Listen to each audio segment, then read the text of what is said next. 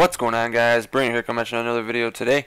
What I have for you is some MR6 gameplay using that epic Haptic Camo. For whatever reason they changed it. It was a rare and I was getting a million in one of them. Like, I have so many guns with Haptic on it now, but now that they changed it to epic, I imagine it'll be one of those camos that you don't get nearly as often. And maybe that's the reason why they changed it, is because it is a sick ass camo and everybody loves it.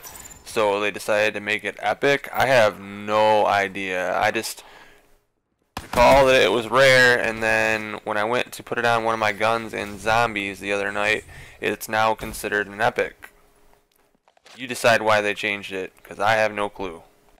This is kind of going to be a chill commentary. I'm just going to talk about some random shit that's on my mind, and it'll be quick as well. So I hope you guys enjoy the gameplay, because that's mostly what it's going to be all about in this one. Don't really have too much news or anything new to talk about. I'm really surprised that we don't have more info on Infinite Warfare. That was one thing that I was thinking about the other night, because T. Martin put out a video about a couple new things that was seen in a live stream they did on Facebook last night.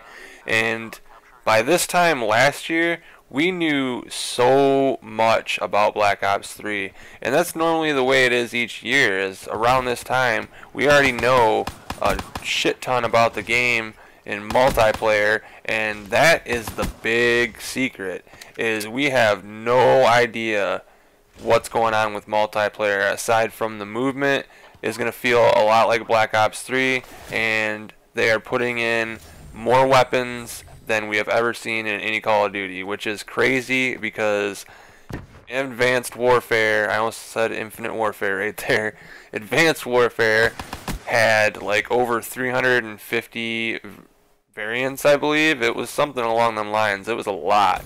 So that shows you right there that there is going to be an insane amount of guns. I almost said obscene. I'm keeping this in here because I was just thinking about this too. That's really funny. Is I think it'd be funny to make a video where I don't cut it at all, and when I screw up on the takes, I just leave it in there to show you guys that sometimes I have to restart something that I've said numerous times because I either step over my words and jumble them together, or something along them lines goes wrong when you're trying to make a commentary.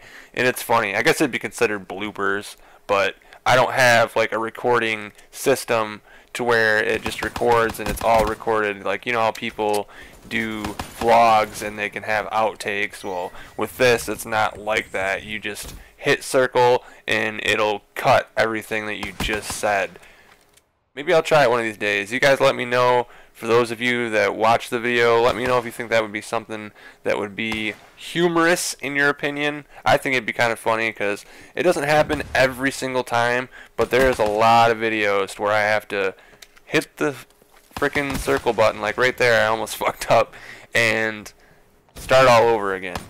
But I just got the jump shot, last kill right there. So we're coming up at the end of this video. I know it was a short one and the commentary was complete nonsense, but I hope you guys enjoyed regardless. If you did, don't forget to leave a like, subscribe if you're new, and as always, guys, I will see you in the next one.